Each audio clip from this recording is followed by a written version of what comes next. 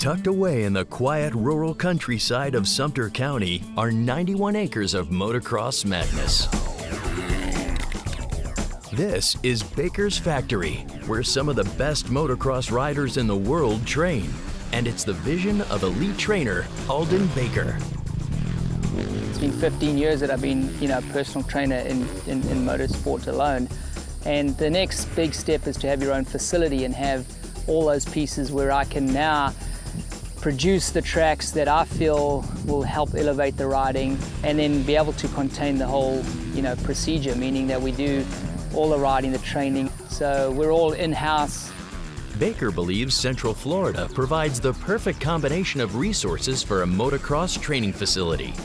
Really cool thing about this property is that all the clay comes from here, and this central part of Florida, it's almost the last little bit of a hilly area before it becomes sand and flat,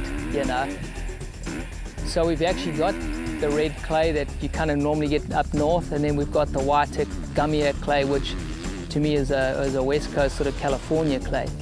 So we couldn't find a better place to have all of those pieces together to do what we need to do and train the guys to be at their best at multiple areas around the country. So really, I think Central Florida here is just perfect for what we need. Baker has worked with the best riders in the business, like motocross stars Ricky Carmichael, James Bubba Stewart, Ryan Villopoto, and Ryan Dungey. Aldon's got a good perspective on how to train each individual athlete and meets and tailors its program to their needs. And I think that's important because not everybody's the same. I would say just work on, maybe a little bit on the exit, moving your weight a little bit towards the rear and feeling it, yes.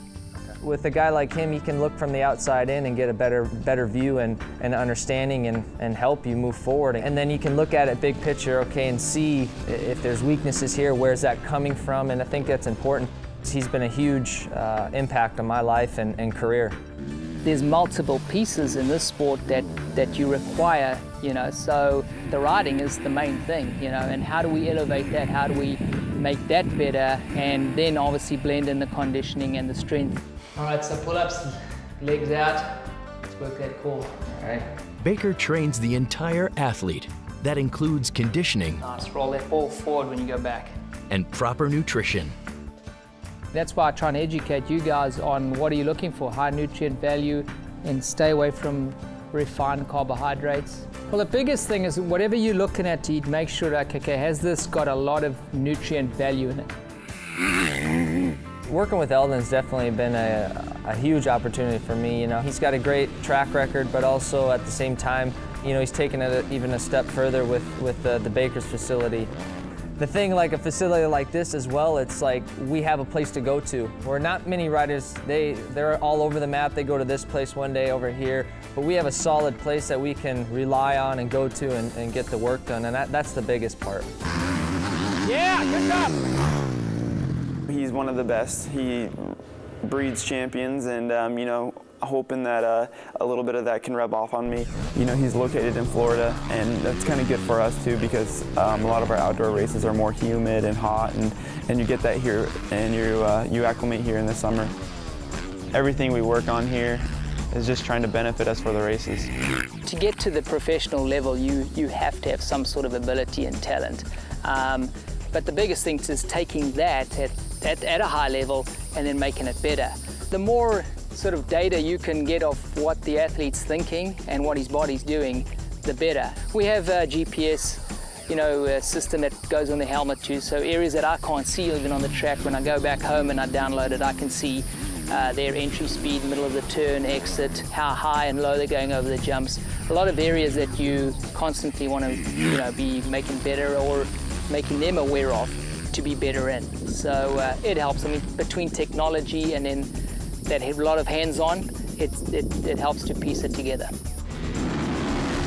Bike Week at Daytona provided a stiff test of Baker's training methods, and his riders excelled, winning both events. Marvin Musquin captured the 250 class title, while Ryan Dungey took home the 450 championship, a Daytona sweep for Baker's Factory. We did some testing preparing for that race, so I really felt like we did our homework, and it really showed on the night. That race is one known for being really tough and brutal and physically straining on the body and just everything about it. It was an awesome night.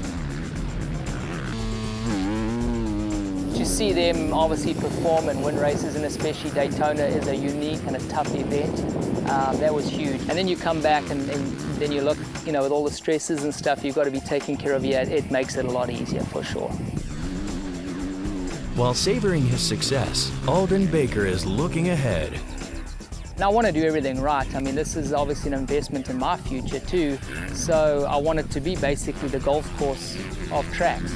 I feel we've got the right facility, we've got enough space to do it, and I'm excited. I think that's something that's just going to evolve and grow and get better.